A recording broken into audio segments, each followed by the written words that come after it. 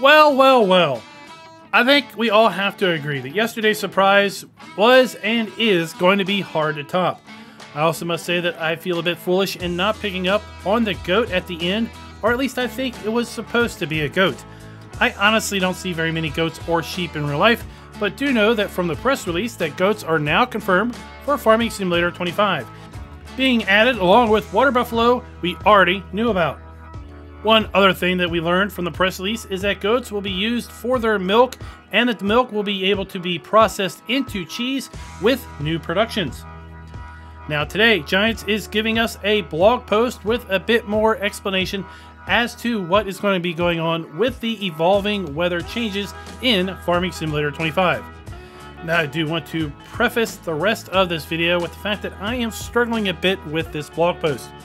It might just be that I'm extremely busy at work or that tornadoes are extremely rare in my neck of the woods, but I am having a bit of a hard time with the lighthearted nature of how they are being treated in this blog post. Now with that said, let's go ahead and talk about the new information we have today. Longtime viewers of the channel know that I do not like to just read to you the blog. I figure you guys can do that on your own. I do want to give you my spin on things and how I interpret the blog post, and I'd love to hear what you all think and your interpretations in the comments below. Weather changes, and as we saw in the trailer today, in the trailer we see a story play out about a seemingly normal autumn day where folks go to work, farmers are out in their fields bringing in the fall harvest, but a keen eye may notice that the light changes. Clouds seem to darken off in the distance, wind changes direction, and the temperature starts to drop. Something big is coming. I think we can all relate to this, and it looks like from the still images provided today, as well as from the trailer yesterday, that this is something we'll now be able to experience in-game. Previously with Farm Sim, as we know, we had sunny or cloudy skies, and then just suddenly, there was rain.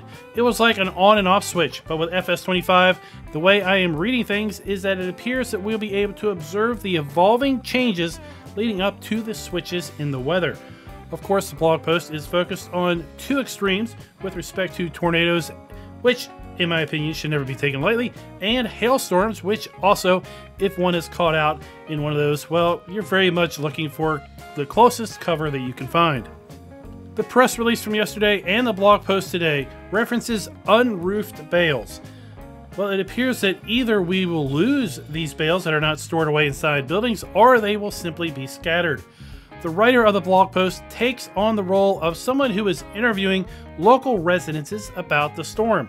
We learn about a young 36-year-old first-generation farmer who feels that he has suffered a disproportionate amount of damage to his small field as a result of the tornado or hail, or maybe even both, losing about half his crop and all of his bales. Now, he even is going on and quoted as saying that his shed was damaged. So maybe we'll also have damage to not only our crops, lost bales, but somehow our buildings will also be damaged.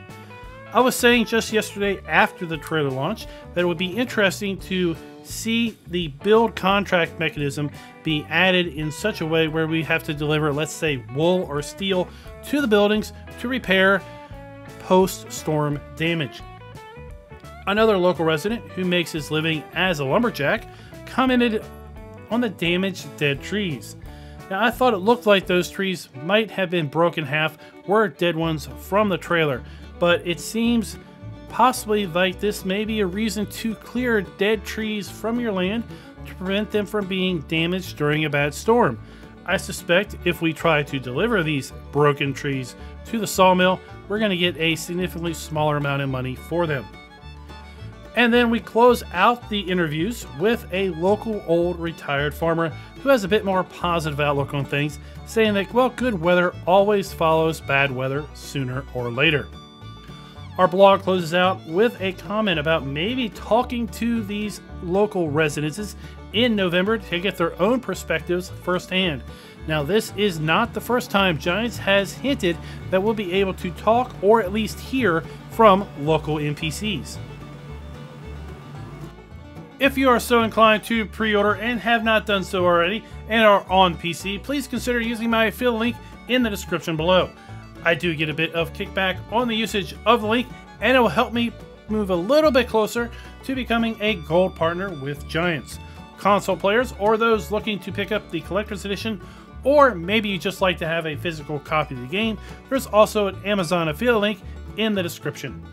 Please be sure to like this video so YouTube will recommend it to others that have similar viewing habits, as well as subscribing to keep up to date with all the new information coming out about Farming Simulator 25.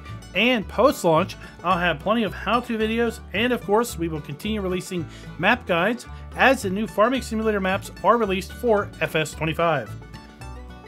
Until next time, happy farming!